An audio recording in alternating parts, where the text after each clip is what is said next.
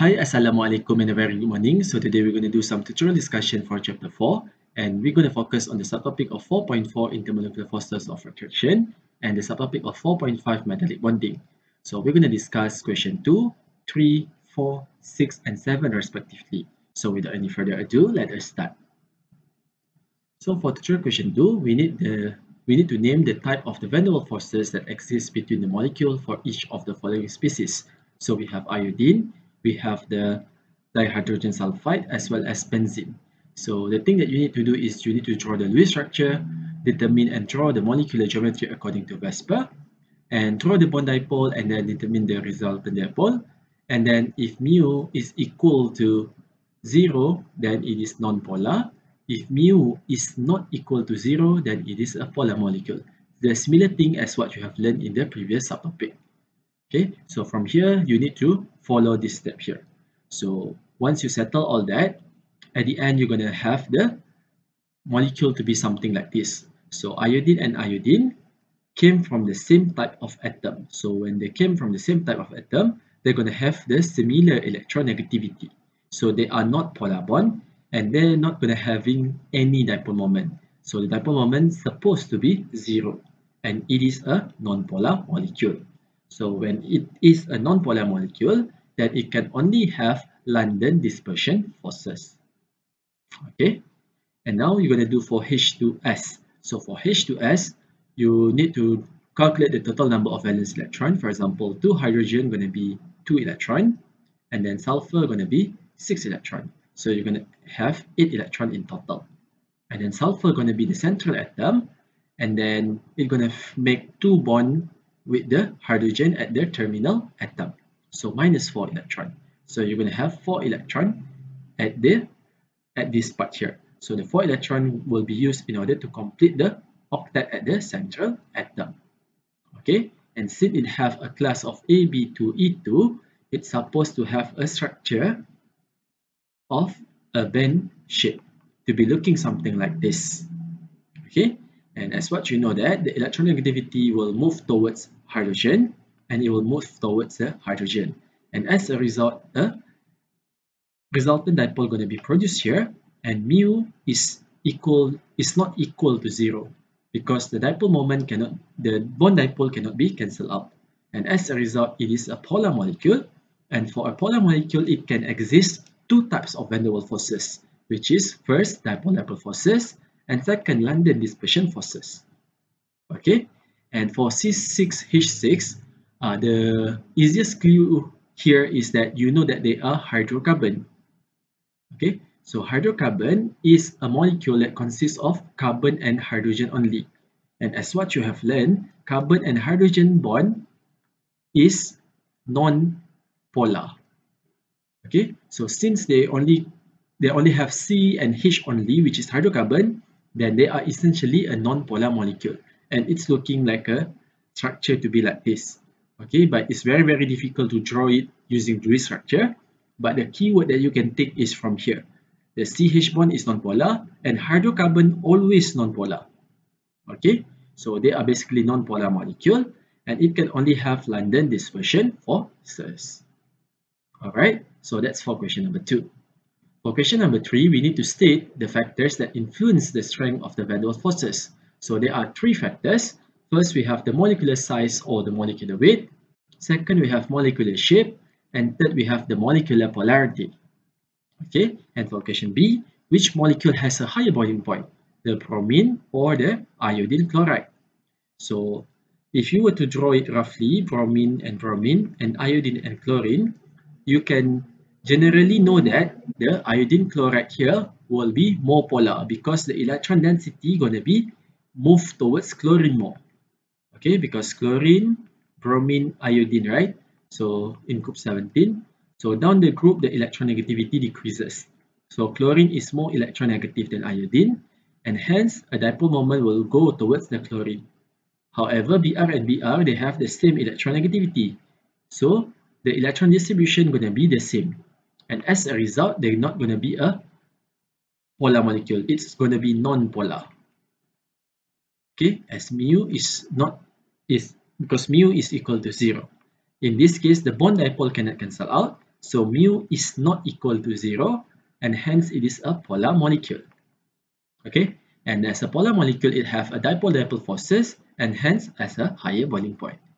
So you can say that Br2, which is bromine, is a non-polar molecule. Meanwhile, the ICl here is a polar molecule. And the forces between bromine molecule from one bromine to another bromine is a London dispersion forces. However, the forces that arises between iodine and chlorine are the dipole-dipole forces since they are polar molecule. And the dipole-dipole forces are essentially stronger than the dispersion forces, and hence more energy is needed to overcome the stronger forces in ICl. As a result, the ICl will has a higher boiling point in comparison to the bromine molecule. Okay. Now for tutorial question 4, we have our ethanol here, and then we have our methyl ether, and then they have the same molar mass. So which of these will have a higher boiling point? So for this case, we need to be able to identify the structure. So for C2H5 is essentially looking like this.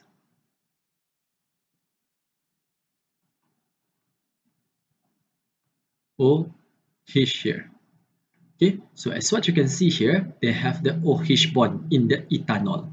However, in the methyl ether, you're going to have the structure to be something like this. Okay, so as what you can see, the ethanol here will have a hydrogen bonding because it can make a hydrogen bonding with another molecule of ethanol. Okay, and then you just continue it. But this one, they only have a dipole forces as well as the London dispersion forces. So they're going to have both, which is London dispersion and the dipole forces, because it's going to have a structure like a band here. Okay, and as a result, the one that has a hydrogen bonding will have a higher boiling point. Okay, so the explanation here, I've just written it here for your reference. So I say that the methyl ether is a polar molecule. So this one is the methyl ether, and it has a dipole-dipole as well as the London dispersion forces, which is both of these forces here are the example of van der Waals. Meanwhile, the ethanol will have a hydrogen bonding, and the hydrogen bonding, as what you have learned, is stronger than the van der Waals forces. And as a result, more energy is needed to overcome the intermolecular forces in ethanol. Thus, the ethanol has a higher boiling point than the methyl ether. Now for question 4c, the ethanol, which is C2H5, has a molar mass of 46, which is boils at 78 degrees Celsius. But water, which has a lower molar mass, boils at higher temperature. Why is that? Molar mass ethanol lagi tinggi, tapi boiling point dia rendah.